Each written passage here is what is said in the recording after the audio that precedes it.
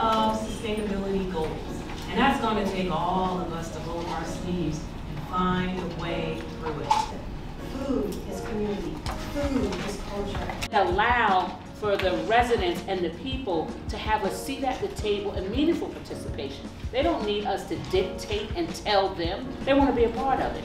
So embrace them in a real inclusive way. If it is not in law, how can we be sustainable if there are no policies in the city that are sustainable or speak to sustainability? If you say you don't have access to healthy food, that same healthy food that we're going to be talking about today and beyond is available in your supermarket, but you're not making that choice.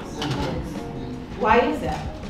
There's no excuse why any person should not have access to fresh, healthy food, regardless of their socioeconomic status. As long as we can continue to get the support from funding, policy, to help it grow and become more sustainable, I think it will definitely demonstrate how urban agriculture not only contributes to the wellness of a community, but also the local economy.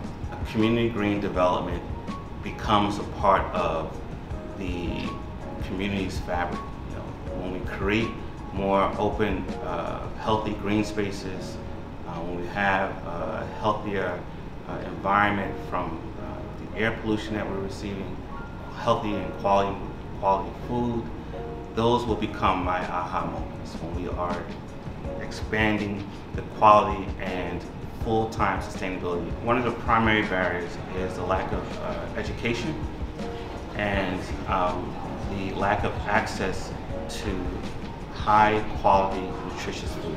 I really believe that we need a shift, a paradigm shift, which we heard a lot about today, in terms of how we think about sustainability, that it's not just the environment, it is the environment, but it's really people that are going to be the ones to actually make it happen.